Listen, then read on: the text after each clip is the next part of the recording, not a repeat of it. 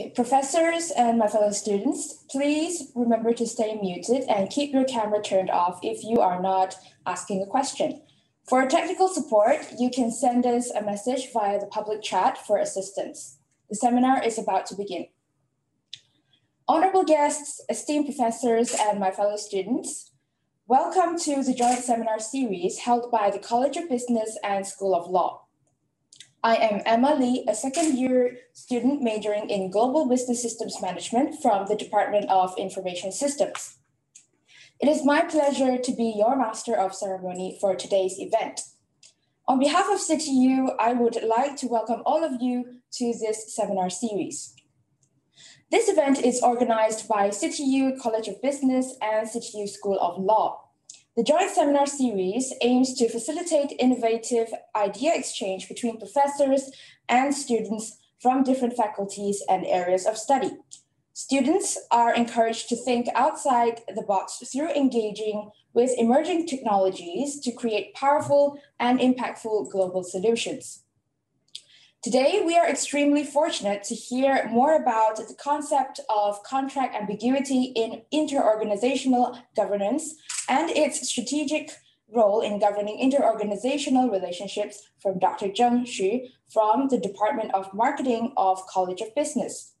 Allow me to introduce Dr. ZHENG Xu, who is currently an associate professor from the Department of Marketing at CityU. Dr. ZHENG received her PhD in marketing from the University of Wisconsin-Madison.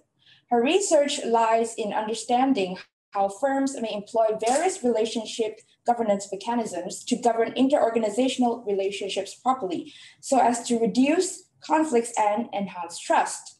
In addition, her recent research studies how GIS-informed location choices impact firms' financial performance and survival. Dr. ZHENG has published in leading marketing and business journals, such as Journal of Marketing, Journal of Marketing Research, Journal of Operations Management, Journal of the Academy of Marketing Science, and Journal of Retailing, etc. She has also published in law journals such as Alabama Law Review. She has been actively serving as reviewers for a number of marketing and business journals. I would like to invite Professor Wanhua Yi, the Associate Dean of the School of Law, to present a souvenir on behalf of the School of Law to Dr. ZHENG.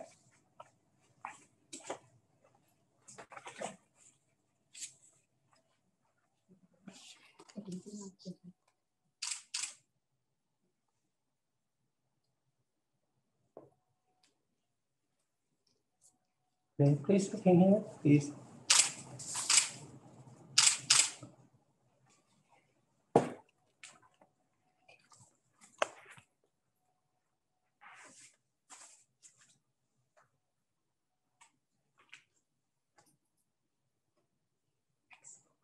It is our pleasure to have Dr. ZHENG discussing her article titled Effects of Contract Ambiguity in Interorganizational Governance. Today, Dr. ZHENG will discuss the usage of contract ambiguity within the interorganizational context as a strategy, providing new insights into the strategic design of contracts and their outcomes. Dr. ZHENG's work critically discusses the findings and effects of it. Without further ado, I would like to welcome Dr. ZHENG, please.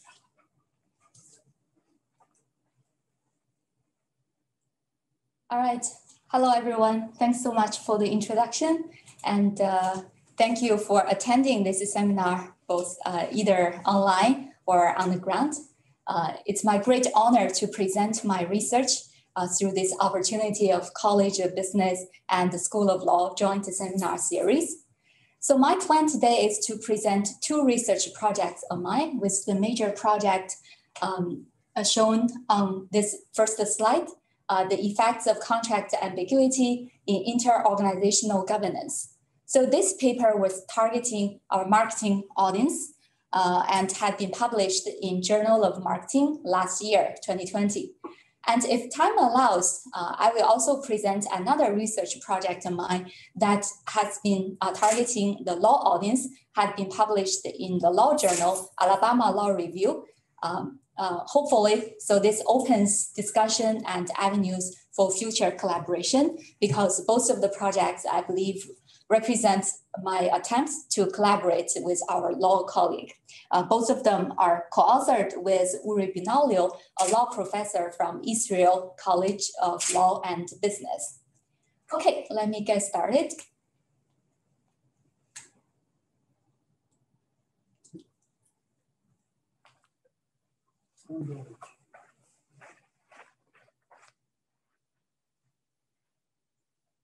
So this project got started when Uri and I met a couple of years ago back in a conference in Spain, the good old times when we can actually travel, right? So we met over a lunch banquet, and we were sitting next to each other. So we started talking. So I was saying that although the prior literature predicts and recommends that contracts, business contracts, should be written specifically with specific terms, but what we see in reality is many business contracts, particularly the franchise contracts, because both of us were interested in studying the franchise contracts back then. Many of the business contracts, particularly the franchise contracts, were characterized by frequent use of vague words.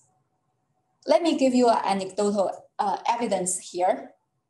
So this is a 7-Eleven store franchise agreement in year 2013. In one of its sections, it says, we agree to use our best efforts to make the stores available to you within a reasonable time. So we can see there are some vague words here, best efforts and reasonable time. What do those terms mean? How can firms verify their efforts in meeting those standards? Well, if you are familiar with business contracts, you will know that this is not a cherry-picked example. Many business contracts, including franchise contracts, are characterized by the frequent vague words like this. To elaborate, in the prior literature, with the role of contractual governance being realized in the prior literature, there has been a robust body of research that studies the role of contracts in governing the business transactions, particularly in facilitating both cooperation and coordination. And the literature specifically states that the wording in the contracts should be clear and unambiguous so as to minimize the potential conflicts, exposed potential conflicts from arising and to increase the relational performance. The International Association for Contract and Commercial Management, which is the practitioner organization, also specifies contract ambiguity as a key pitfall in contract drafting, suggesting firms avoid such pitfall in contract drafting. So here we also offer a definition for contract ambiguity, which refers to the case in which the provision of contract is reasonably susceptible to more than one meaning, one interpretation. So if the terms are open to interpretation, we define it as ambiguous words. All right, we have to say that prior literature also noticed this phenomenon of vague words, although they call it differently. For example, in economics, they offered several alternative explanations for incomplete contracts. So one of the explanation they offered is bounded rationality, which is so-called unintentional cause for incomplete contract. We are all humans, right? We are all limited humans. We cannot foresee what will happen in the future. For example, nobody would foresee that COVID-19 was coming before it actually did. So it is, practically impossible to exhaustively list out all the contingent states in the contract. So because of this reason, the contract is inherently incomplete. And the second reason, the alternative reason they provide is a so-called intentional cost hinged on transaction cost theory. I guess many of you are very familiar with this theory, which has been widely applied in business studies So this theory, according to this theory, firms may intentionally move the ex-ante contract drafting cost to ex-post adaptation costs, because it is very costly for them to collect evidence, to analyze the different situations, and provide verifiable, confident evidence for each state, right? For each contingent state. So it's very costly, expensive to do that. So they would rather wait until the transaction actually occurs, so as to move the ex-ante contract drafting cost to ex-post adaptation cost. So if anything arises, they will just adapt or renegotiate with their business partners. Both of these explanations make sense, right? But here we were thinking, we were wondering if there is a third explanation for firms' use of vague words in business contracts. So we call it a strategic purpose. So we're saying that given the unique features of franchise relationships, franchise may strategically use the ambiguous contracts to govern the business transactions so as to minimize or avoid undesirable relational outcomes. Speaking of the unique features of business format franchising, let me give you a little bit background on that, so that everybody, we are all on the same page. So these are the top 10 franchise brands ranked in year 2020, last year. I guess many of you are familiar with this brand, Sonic. That's a US drive-in restaurant brand. 7-Eleven, Taco Bell, Dunkin' Donuts, UPS store, Sport Clips. We can see for many fast food or delivery services or other standard service industries, business format franchising has been widely used. So how does business format franchising actually work? So in the franchise relationship, there are two parties involved. One party is the franchisor, who is expected to maintain the brand value of the franchise system, as well as to maintain to control the system quality, right? To make sure that everybody does their work. And also, unlike licensing, which is typically a one-time deal, for franchising, the franchisor is expected to offer ongoing assistance and support to the franchisees throughout the contractual terms. So typically a franchise contract may range from, it really varies, like a range from 1 year to maybe even 5 or 8 years. But the current trend, one is ongoing trend, is that the franchise contracts tend to be shorter. So we see many franchise contracts only have 1 or 2 years or even 3 years contractual terms. So throughout these contractual terms, the franchisor is expected to provide regular support, consistent support to the franchisees in terms of how they should operate their business.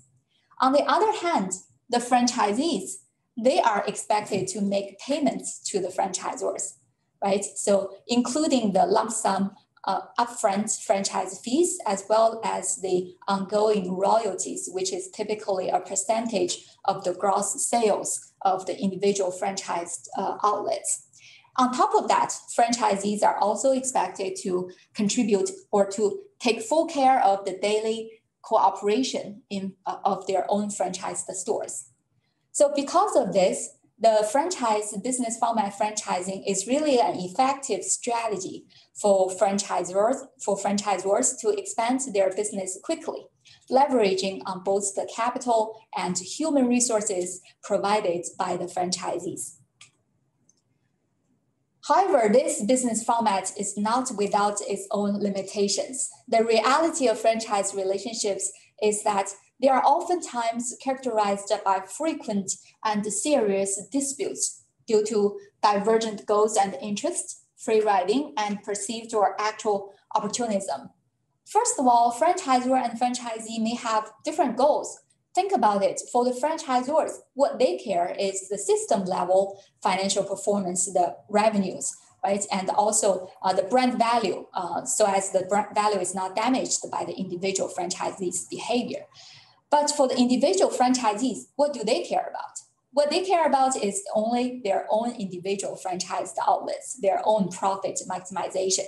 They don't care about the rest of the franchisees or the franchisors' interest, right? So because of this inherently divergent goals between the franchisor and the franchisee, there's some tension going on. And free riding, because it's a network of franchisees, it's not just the one single franchisees. So inevitably, some franchisees exert greater efforts in operating their outlets than other franchisees. However, the less hardworking franchisees can still leverage on the brand value and also the efforts of those more hardworking franchisees, so-called free riding problem. And last, perceived or actual opportunism. Actually, I published another paper in Journal of Retailing in year 2017 with two other marketing scholars on this so-called double-sided moral hazard problem. So moral hazard here is equivalent to opportunism. So we are saying that because traditionally the franchise relationship is considered as the prototypical agent relationship, with the franchisor being the principal and franchisee being the agent. So the literature was saying that the franchisee's interest, the franchisor's interest is dependent on the franchisee's proper behavior. So the franchisees has some chances to engage in opportunistic behaviors. However, in that paper, according to our own data, we found that both of the parties could be the agent of the other, right? Not only franchisor's interest depends on the proper behaviors of franchisees, but vice versa. The franchisee's interest also depends on the proper behaviors of the franchisor. So both parties could engage in the opportunism that is either perceived by the other party or that actually happens. More importantly, or more related to the use of contract, another important feature of franchise relationship is that the franchisor offers unilaterally drafted contracts to franchisees. So how does the contract drafting work? So basically, franchisors do all the work.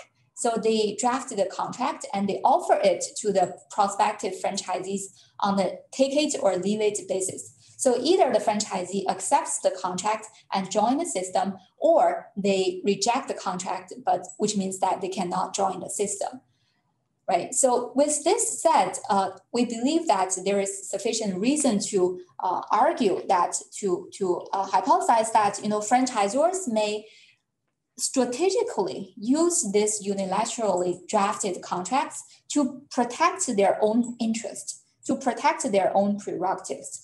And to, for example, such as minimizing the undesirable relational outcome. Okay, and Uri told me, my law co-author told me that actually in the law literature, there has been a research stream that has been studying the use of ambiguous contracts in governing the business relationship. For example, Choi and Triantis in 2010 contend that contract ambiguity may actually serve as a screen on promisee's decision to sue. So promisees here meaning, the party to whom the promise was made in our context, referring to the franchisees. Sorry. So by this point of time, I guess we can draw a preliminary conclusion that firms may use the contract ambiguity, that is by use of vague words, out of strategic reasons, which is different from the alternative theoretical explanation provided in prior business studies. So with this recognition, we developed two inquiries. First, we are wondering what are the relational and financial consequences the firm's use of contract ambiguity leads to. If that's the case, what are the consequences? And the second, what are the underlying mechanisms that supports this a relationship between firms' use of contract ambiguity and their relational consequence? So based on a thorough literature review of both business and law studies, we have developed the following three specific research questions for our paper. First, we were wondering how firms' use of contract ambiguity affect the relational outcome specifically franchisee-initiated litigation. So because we think if you want to use the contract ambiguity to deter the franchisees from bring a lawsuit against you, the franchisee-initiated litigation would be a direct, most straightforward consequence of that. So we want to see if this relationship holds true both theoretically and empirically. And here, as I mentioned, the franchise contract is unilaterally designed by the franchisor and is offered to the franchisee on a take it or leave it basis, which gives us sufficient reason to argue that franchisors may strategically do this to protect its own prerogatives. And the second, we were wondering how the relationship between such use of contract ambiguity and the franchisee-initiated litigation moderated by socialization activities. Well, the notion of socialization has its deep roots in both business, actually also in the law literature. It's consistent with the notion brought out by Macaulay, a law professor back in 1963, non-contractual relations, and also in 1985, the social contracts. Right, and in our marketing literature, in the interorganizational literature in general, we also have a robust body of research that studies the role of non-contractual elements in governing the business relationship together, jointly used with the contractual governance. So here, extending this research, in our study, we developed two different types of socialization. One that happens between the franchisor and the franchisee, and the other happens among the franchisees themselves. So we were wondering if these two different types of socialization play differential role in moderating the main effect, as I just mentioned. Okay, and lastly, we want to see empirically if the franchisee-initiated litigation do affect the firm's financial performance, because as we all know in business studies, the financial performance is the very lifeblood of the business and is always of great concern of both scholars and practitioners. Okay, to illustrate this graphically, here's the theoretical framework for our study. All right, and let me now go through the research hypothesis to briefly explain the rationale for each hypothesis. So in hypothesis 1, we argue that increased contract ambiguity of franchisor obligations, because we said it's relative to the franchisee's lawsuits, right? So it's the contract ambiguity of franchisor obligations decreases franchisee-initiated litigation, which is based on two main rationales. First one, we argue that the use of contract ambiguity has a cost prohibitive effect, which is very consistent with what law literature has argued. We actually conducted a pretty thorough literature review on the research on the ambiguous contract in the law study, and we found that there is quite some number of studies that talked about the use of ambiguous contract. They were either saying that the use of vague words or vague terms are quite prevalent in business contracts, or they were saying that the ambiguous contracts could be used strategically out of strategic purpose.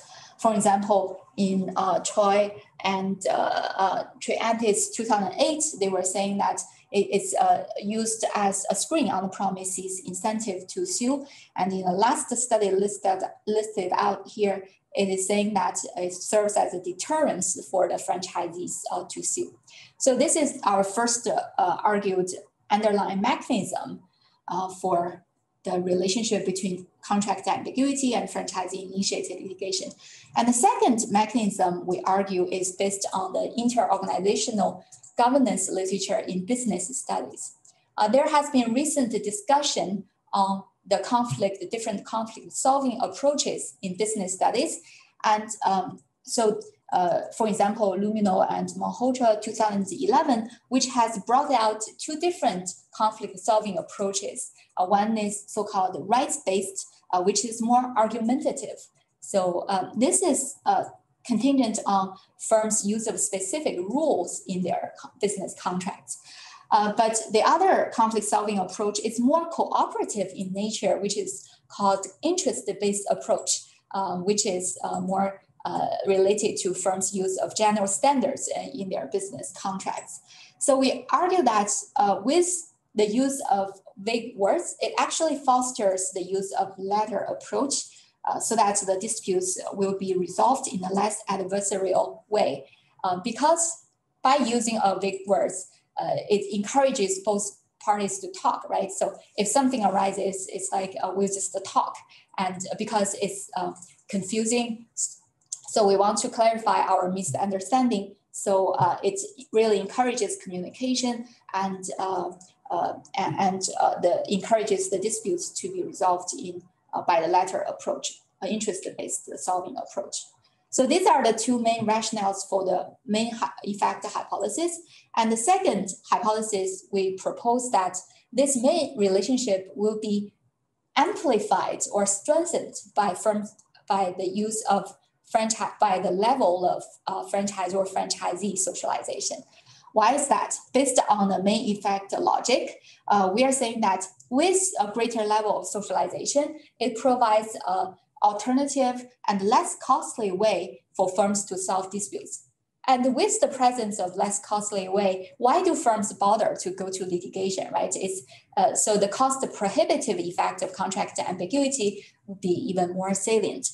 And the second, we developed, so it will encourage, strengthen the cooperation fostering effect of contract ambiguity as well, because with the franchise or franchisee socialization, there are some greater opportunities for the franchisor and the franchisees to communicate and work on the problems jointly. So there is no need for them to bring the case to court. So it further strengthens the negative relationship of the negative effect of contract ambiguity. All right, in next hypothesis, we discuss the role of the other type of socialization, the one that happens among franchisees themselves.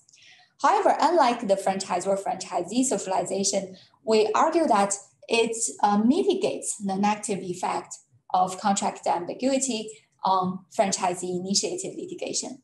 Why is that?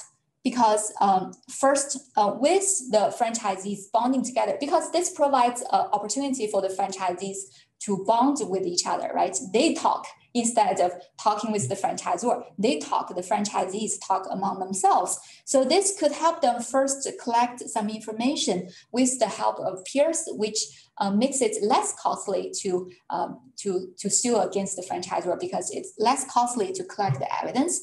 And also by bonding together, they may strengthen this perception of injustice, which discourages firms' use of, which mitigates the effect of contract ambiguity in discouraging the, encouraging the interest-based solving approach. All right. And lastly, we argue that the franchisee-initiated litigation is negatively related to franchise system financial performance because on the one hand, it increases costs significantly, right? The more lawsuits that were brought against you, it's more costly for you to fight with the one that bring the lawsuit. And the second, it also reduces the revenues by reducing both the royalties and the franchise fees. With the individual franchise outlets' performance deteriorating, there's simply less royalties paid to the franchisor. And on the other hand, it really projects a litigious image of the franchisor, which reduces the appeal of this franchise system to prospective franchisees, in turn reducing the franchise fees revenues that franchisors could obtain. All right, so far I've finished all the conceptual framework. Any questions or comments, or how do we do this? Do we save all the questions to the end, right? Okay, all right, so we can open for discussion and questions at the end. So now I will just continue to the research methods section.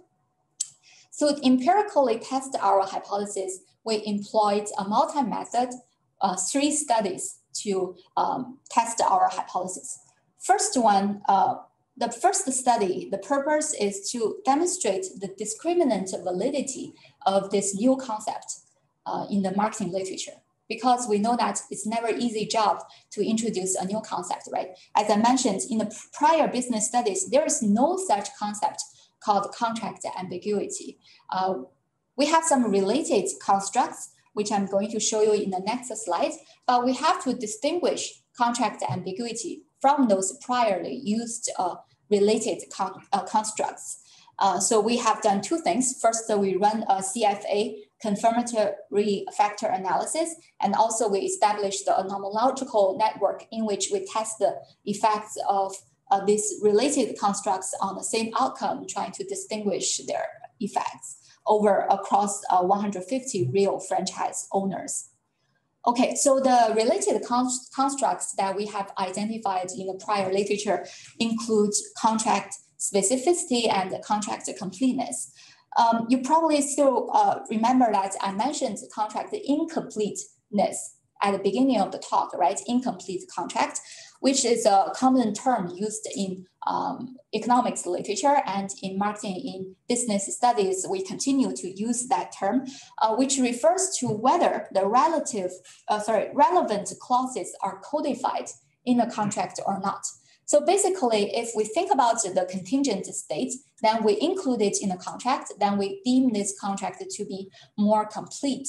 However, it doesn't really tell us whether they use the vague words or not, because they could, they could say, oh, we will rely on the good faith efforts, right, to respond to this potential issue, this potential contingent of state, but it's still pretty vague, right? So even though it's included in the contract, but it's still pretty vague. So it's different from contract ambiguity conceptually.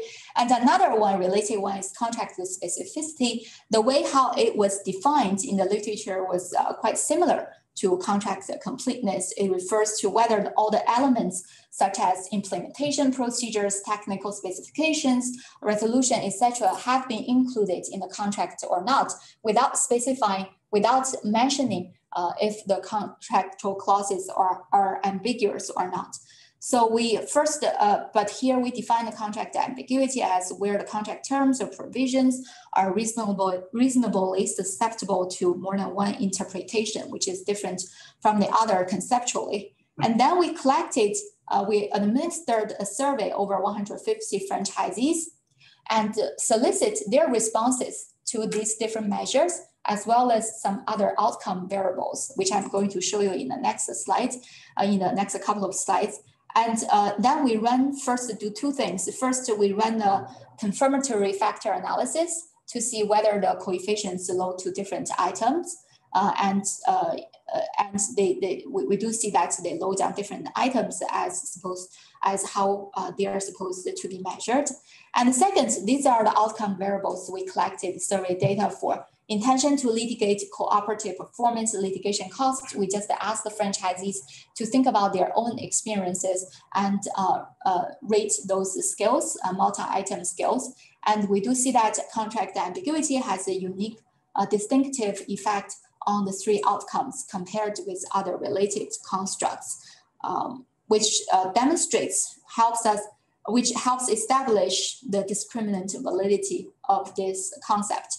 So after this has been done, then we can move to the next study, study 2, which is our major study. So in this study, we are trying to build the statistical relationship as hypothesized empirically. So we collected and match merged the data from 3 different sources, which I have to say is quite effort intensive and takes about about a year, between half a year and a year to do that. But so it really gives us some rich data on the research questions of our interest. So the major data source we use is the franchise disclosure document. I know that many of our colleagues, particularly our law colleagues, are probably familiar with this because they're in the US. So these are all US data. In the US, there's a disclosure requirement by the federal level that requires the franchisor to disclose the relevant information to prospective franchisees before the franchise relationship is formed. So through this franchise disclosure document. So this document contains a lot of information regarding the operation conditions of the franchise system and their projected growth and litigation history, etc., financial performance, etc. And in 14 states in the US, there is also a second layer of scrutiny on this data source, the so-called registration law states, right? So in those states, the state level also require the franchisors to file and regularly update their franchise disclosure document at the state level. So it's with the double scrutiny, I believe that we believe that the data obtained from that source are quite valid, reliable. And also, so we obtained the data over a 10-year window, 2004 to 2013, over 106 franchise systems. And we supplement this data source using two other data sources, Entrepreneur Magazine and Franchise Bonds Questionnaire, when the data were missing in FDDs. Okay, so here's a table that summarizes the variables operationalization, data sources, and supporting literature for all the focal constructs in our paper. So for franchisee-initiated litigation, we measure it using the number of litigation initiated by franchisees in year T for franchisor I, which we obtained from FDD, because one of the sections in FDDs is the litigation history, in which the franchisors are required to disclose the past 10 years of litigation history. And the second franchise performance is nothing else but the difference between their revenues and the cost, and the revenues consisting of royalties and the franchise fees.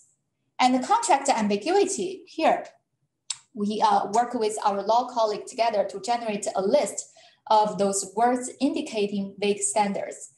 So we only included those that have literature support for indicating the vague standards. So these words such as reasonable, best efforts, good faith, fair, and satisfaction, adequate, equitable, sufficient, appropriate, significant, and also their variation forms are mentioned in the previous literature that they indicate the vague standards. So we counted the frequency of use those vague terms in franchisor obligations for each FDD.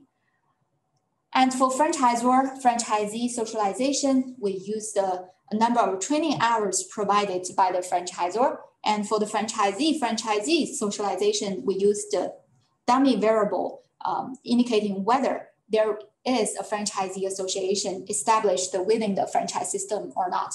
We understand that with the secondary data, there is always a limitation because these are proxies, not accurate measures. So we also run robustness check using alternative measures for the last two types of socialization. Okay, so these are the descriptive statistics and the correlation matrix. And here's the model specification. So the first three equations listed out here are to correct the endogeneity problems, because we know that contract ambiguity, the two types of socialization, may be endogenous. So following prior research, what we used as instrumental variable, so we used the instrumental variable approach. What we used as the instrumental variables are the mean value of all the franchisors in the focal franchisors industry, excluding the focal franchisor lagging 1 year. I know it sounds pretty confusing. So let me give you an example, like for McDonald's, right? So in our data set, there are 10 more fast food industry franchisors in the same industry with McDonald's. And we just calculated the average value of those variables for all the other franchisors in this industry, excluding McDonald's itself. And using 1 year lagged value as the instrumental variable, because this instrumental satisfies both the exogeneity and the relevance criteria, because they are related, because the institutional theory, the isomorphic effect, right? The iron cage, we are all living in an iron cage. So it's a natural mimetic behavior. We are mimicking others, but on the other hand, they are not directly related to the performance of the individual outlets itself. And last, the two equations are here, are our hypothesized outcome variables. One is franchisee-initiated litigation, and last one performance. And we estimate them simultaneously using this conditional mixed process regression system equation approach, because it's good at accounting for correlated errors and for this recursive system equations. Okay, so here are our results. We can see that all the results are supported. The contract ambiguity has a negative effect, do have a negative effect on the number of franchisee initiated litigation, and the franchisor-franchisee socialization further strengthens the effect because it also has a negative sign here, and the franchisee-franchisee socialization weakens this effect because the joint effect becomes positive, and franchisee-initiated litigation significantly affects or negatively impacts the financial performance of the franchise system. And we run a simple slope analysis to graphically illustrate this moderating effect. All right, so after this study is done, we also conduct another study 3, which is experiment design to explore the causal mechanisms, the underlying mechanisms that support our argument or hypothesis. Because secondary data can never tell us why, right? So we use the experiment to provide some supplementary insights in terms of why this happens. So what are the mechanisms? Remember, we have proposed the two underlying mechanisms. One is cost prohibitive, and the other is the contract ambiguity fosters cooperation. We want to see if these hold true empirically in this experiment setting. So again, we collect the data from real business franchisees. It takes money to run the experiment and time to run the experiment. And here are the treatment conditions, And the one italicized representing the high contract ambiguity condition, like reasonable effort, also the good faith effort, etc. And the one in parentheses, like must, represent low ambiguity condition. Is how we manipulated the condition. And our results, then we ran the Markova analysis after conducting the manipulation check. And all the results are supported except for one result. So because we proposed two mechanisms, the cost-effective prohibiting effect was strongly supported. But for the interest-based approach, we did not find a significant effect of it on the intention to litigate, which means that this variable may not serve as a strong mediator as the cost, as the litigation cost. All right. So overall, I guess we can summarize our study now by discussing its theoretical contributions. So the first contribution we identify is to bring this new concept to the business literature, contract ambiguity, which had not been studied in the prior business studies in interorganizational governance literature, although it's indeed quite prevalent. Professor? What's that? Sorry, there's a question raised by a participant. So, okay. A participant has asked, in finance literature, there are studies showing the relationship between ambiguity preference and individuals' risk preference. So do you think that taking ambiguous contract indicates that the franchisee is to be more risk-taking, which leads to a higher probability in getting into a lawsuit? Yeah, that's a great question. I like that you also mentioned in the financial study, in the finance literature, there have also been some research on the effect of ambiguity, contract ambiguity. Well, so that's very important to, my response is that it's very important to distinguish which part of the contract is ambiguous, right? So I guess, so in our case, we study the contract ambiguity of franchisor obligation, how it influences franchisees initiated litigation, right? So when you say the contract ambiguity may indicate the franchisor is more risk-taking, I'm not sure, which section of franchise, which section of the ambiguity should we examine here? So it could be that, yeah, I think it makes sense to argue that to speculate that franchisors the ambiguity of franchisors' own obligations indicates its own tolerance of its risk, and on the other hand, the ambiguity regarding the franchisee's obligations also indicate its tolerance of the risk, right? So which the question is about franchisees. What's that? The question is about franchisees. Obligation. Yeah, franchisor proposed the contract. I see. Which is ambiguous. And the franchisee would like to take the contract. I see, yes. It indicates that the franchisee is Gotcha. Thanks so much for clarification. Yes, so that matches, right? Yes, I think to some extent it does indicate that franchisees are willing to take the risk, but I would say that to a greater extent, it indicates that franchisees have no choice because the franchisees is the weaker party, right? So they don't have much choice. They may have some other considerations rather than the risk tolerance, but I would say that risk tolerance is indeed one of their consideration, because with other factors held constant, we would say that some franchisees are more risk tolerant than others. So then these franchisees are more willing to take the ambiguous contracts. Yes. Thank you so much for your question. Okay, so let me continue here. So the first contribution is to introduce this new concept. And the second one is to show empirically and also theoretically how contract ambiguity could be used by the franchisor to minimize franchisee-initiated litigation. And also we review the underlying mechanisms for this relationship, the two mechanisms as shown in our experiment. And lastly, we also contribute to the growing literature on the joint effects of formal and relational contracting.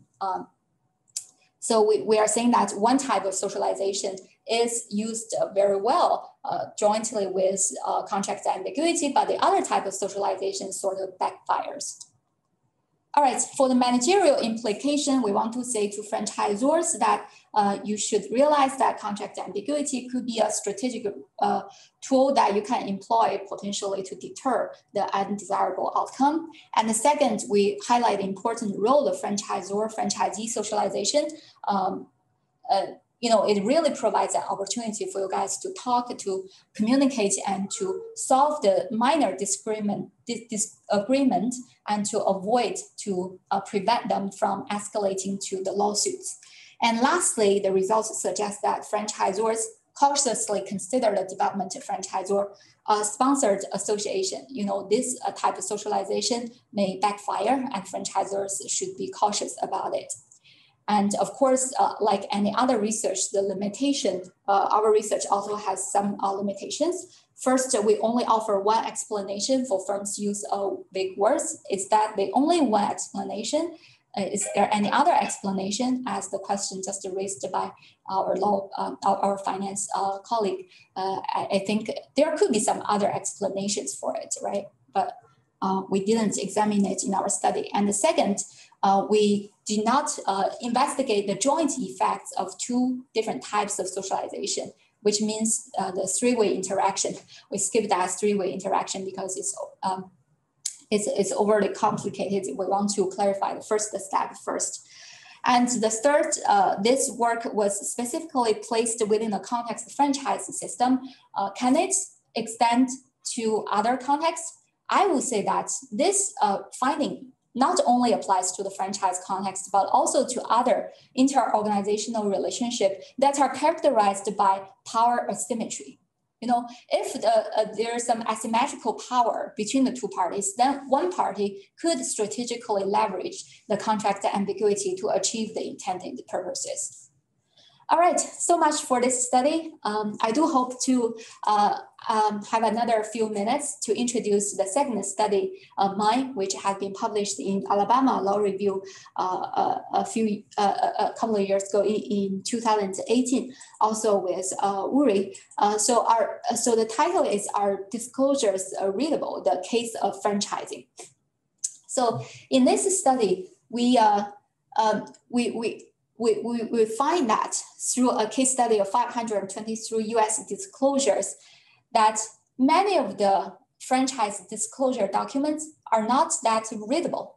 Although one major goal of federal disclosure laws is to make the disclosure documents readable so as to deliver the necessary information to the franchisees, but what we find in our study is they are not that readable.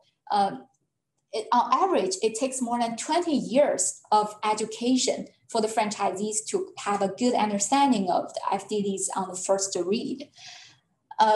So we used this Gunning-Fogg Linguistics Readability Index. We generated that index. That index was widely used in computational linguistic study to measure text readability, and was first created by Professor Robert Gunning. That's why it's called the Gunning Index, Gunning-Fogg Index.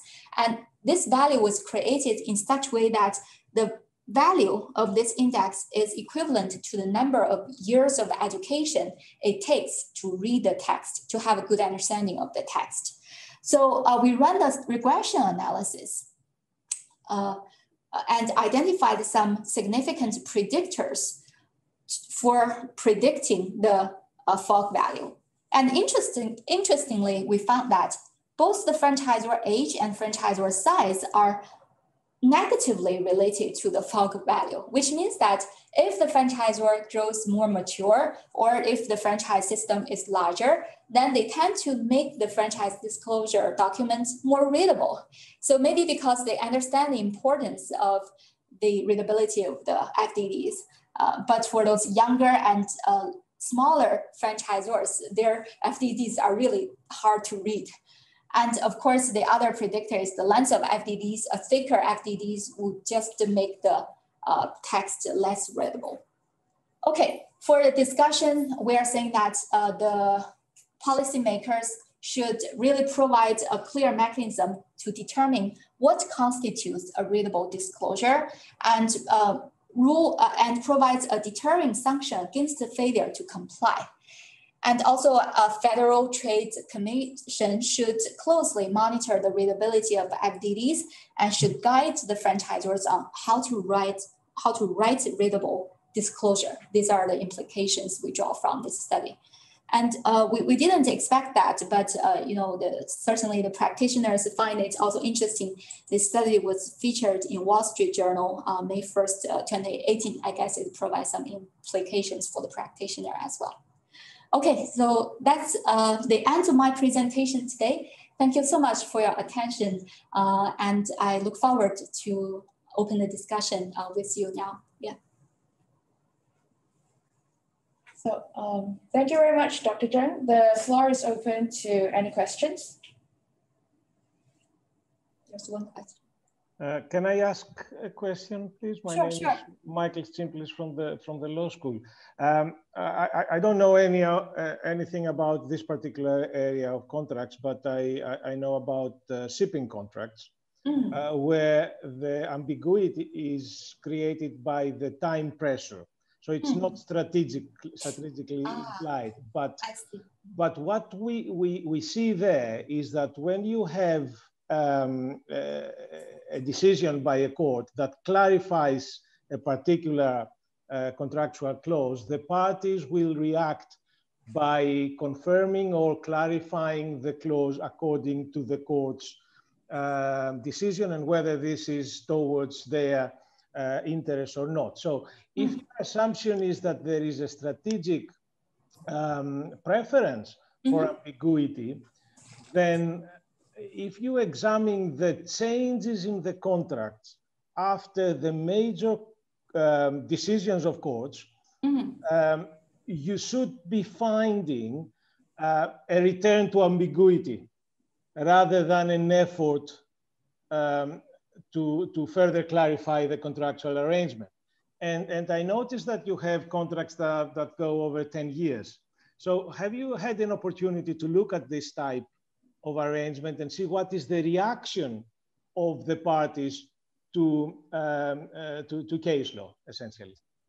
Yeah. So you mentioned another important stage in solving the disputes. That is, when something conflicts like indeed happen, how do they respond to such conflicts, right? Even though after they bring the suits to court, how would they respond to solving the disputes? Actually, we indeed conducted some other studies in finding the examining the conflict solving approach.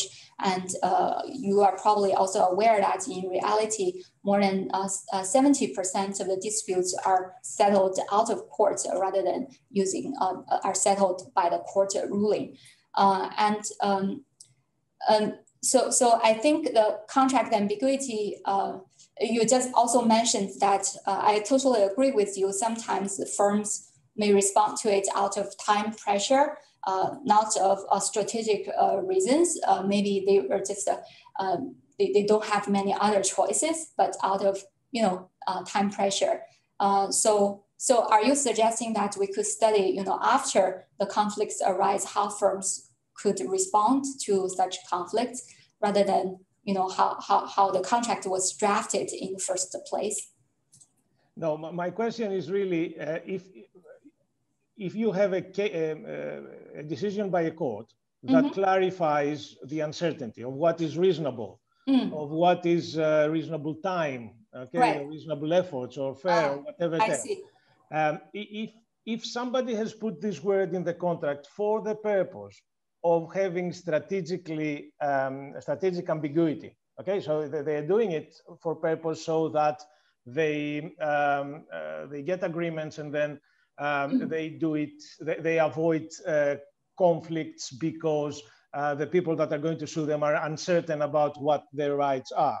Okay, so if the court specifies this particular term, then if the reason is really strategic, what I would expect as a reaction by some strongholder, some business, then would be to rephrase the particular clause so as to achieve the same effect of ambiguity. I see. Okay, so that's what I'm saying. And because you have contracts over 10 years, you perhaps be able to actually not look statistically, but by doing analysis on particular contracts linked with particular companies, be able to see such an effect which will support your argument. Yes, absolutely. That's a great suggestion. And I completely agree with you that, how the term was interpreted in court. So basically the court is rewriting the contract when some ambiguous term arises. And we know that in the law literature, and we know that in reality as well, the franchisors are typically the more resourceful party and the more experienced party in court. So they always have the tools and the resources needed to win over court, basically, compared with the franchisees. So we indeed have a study before that examines the outcome, so-called outcome favorability of the litigation brought by franchisor, either franchisor or franchisee. So we found that indeed more cases are favoring the outcome or favoring franchisor, which is consistent with the findings of prior litigation. Yeah. Thank you so much. Professor, yeah. There's a question from a participant. So back to your contract ambiguity project, if you measure socialization between franchisor-franchisee as the training hours provided by franchisor, it should increase franchisee system financial performance. Then why didn't you include this relationship in the conceptual framework? Oh, so we use the training hours between the franchisor provided by the franchisor as a measure for the socialization that occurs between the franchisor and the franchisee, because this is the major opportunity, major channel for them to actually talk and communicate, right? Because they don't like, they are business partners, right? This is the most often used way channels for them to communicate. And of course, we also run robustness check by using the measure of the number of contractual clauses with regard to the franchisor's obligations. With regard to the required services that should be provided at the franchisor to franchisee as the alternative measure.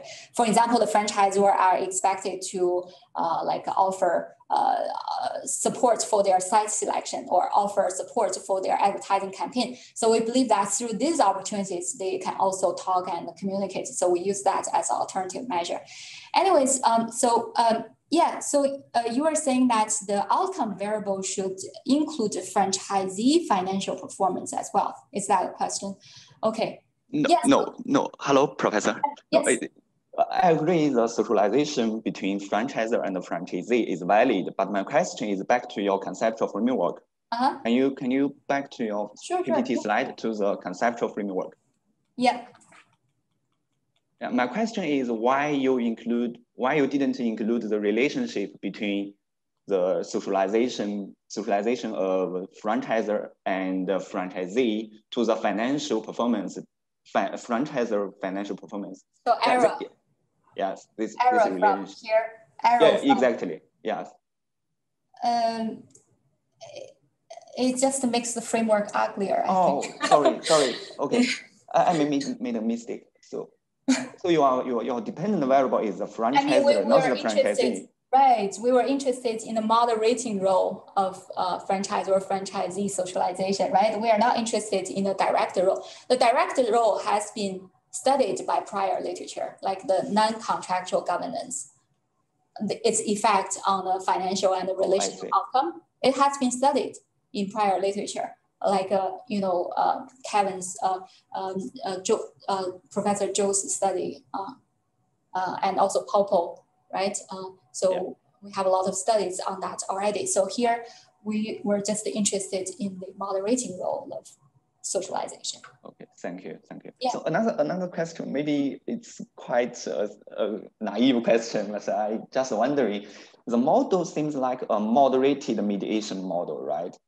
We don't have the mediator specifically put in our model, so it's not technically moderated mediation effect. And also, when we test the mediation effect, we didn't test the moderating effect.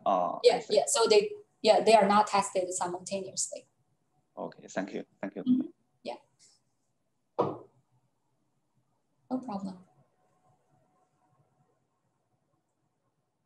Okay, so there are no more questions stated in the chat box. So I see there are some new messages in the chat box. Those have already been answered. Okay. So I guess this is the conclusion for the. Oh, you have another question from the on-ground audience. Okay. First, thank you, Professor Zheng, for giving us a very impressive lecture. So I have two questions. First, is that this contract ambiguity is very interesting. So how do you find this construct? And second question is that we know that this paper is published on Journal of Marketing. I want to know how long is it from its initiation to the final publication? And a third question is that in this paper, we talk about the positive effect of contract ambiguity on franchisee litigation. I would like to know the effect of the contract ambiguity on free ridings. So it is reduce or enhance the franchisees' free ridings. Okay. Gotcha. Okay, so let me answer your question one by one. Thank you for your questions. So the first question is, how did we think about this concept, right? Contract ambiguity. So it started from the just an anecdotal observation. So because I had like more than 500 copies of franchise agreements in my computer, so I was just checking them one by one. So I started my interest in the franchise contracts even back in my PhD program. So I was kind of quite familiar with those franchise contracts. So I just observed, I noticed that there are a lot of vague words in the franchise contracts. So that's why I was mentioning this to Uri when I met him in a conference back in Spain. So that conference was in year 2015, I believe. So you can estimate how long it takes to actually eventually publish this paper. From the initiation, the idea to eventual publication, it takes about 5 years. Yeah, and also your last question is, so last question is also very important. It goes back to my earlier comments on, when we study the contract ambiguity, we should be really clear about which section of contract ambiguity are we studying. So because contract ambiguity of franchisor obligation and on the franchisee obligation would have different effects. So I think the one answering your question, the one that is related to franchisee free riding should be the contract ambiguity with regard to the franchisee's obligations.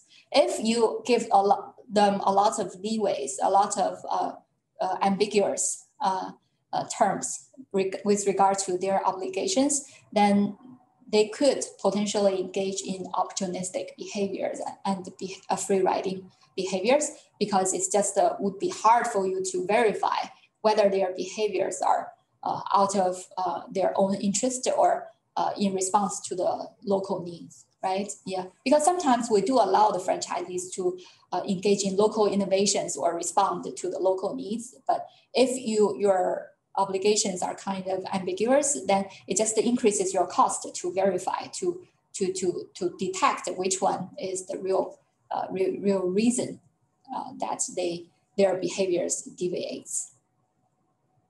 Okay. Thank you.